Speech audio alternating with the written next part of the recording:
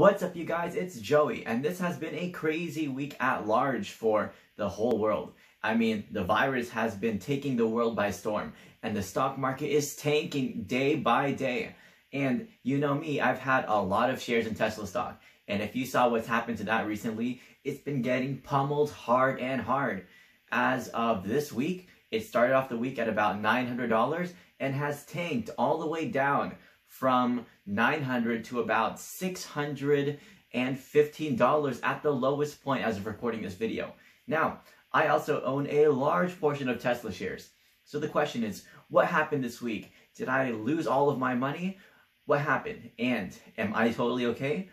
Well, the answer to that question is not only did I come out okay, but I've even come out better than when I started this week. I started this week with my investing account at about $43,000. And as of recording this video right now, my account has shot up from $43,000 to $52,000, meaning I was able to get a 25% return on my money while having the market tank and my Tesla shares crash.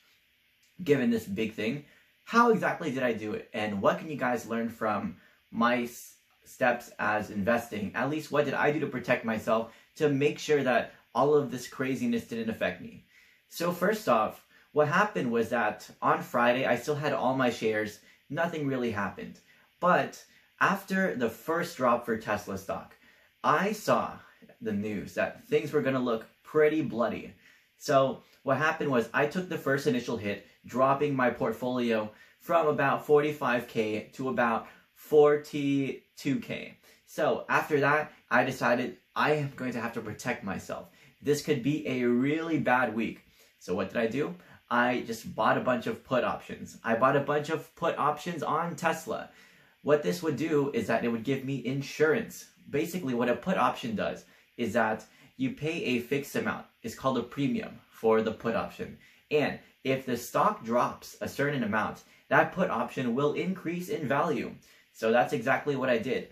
While my Tesla shares tanked and dropped, my put option kept getting much more valuable, increasing and increasing by the day. So basically what this means is that, sure, the shares kept dropping, but my Vanguard account kept increasing over time. And the best part about this is now the shares are super cheap, as well as I have even more money in my account to be able to rebuy the shares at exactly the dip when I eventually have it. I have no clue when this coronavirus will stop and when the market will stop tanking. But what I can be confident about is that I do have my insurance, and as long as the shares, the stock price moves in either direction, that insurance will protect me if it goes down, and I'll still have my shares if it goes back up.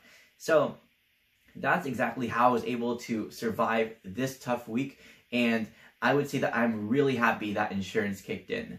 So what's my strategy going to be moving forward? Well, I'm going to notice that it's going to be a pretty volatile time. So I might keep a lot in cash, but I might also play a few options here and there because I think that I could swing wildly in either direction just to take a little bit of profit from the volatility. But I have to say, overall, it's been a great year so far.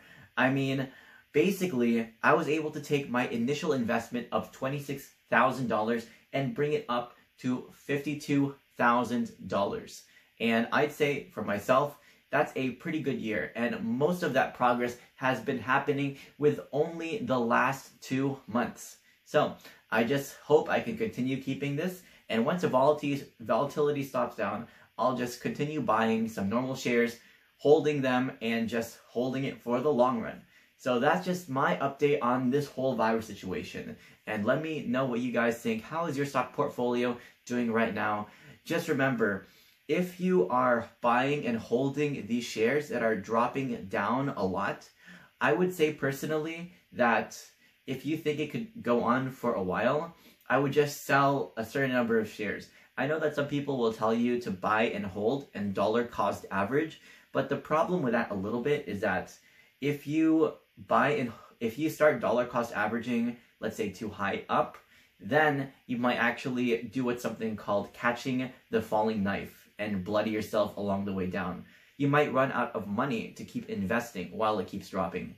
So for me, I rather prefer to just sell some shares, keep some good old cash, and finally be able to, after it starts to rebound and you're pretty confident, you can be a little bit late to the party when it starts to go up. But for me, that's what I'm okay with, being a little bit late to the party when it starts to go up, as well as having that insurance to protect me while it comes crashing down.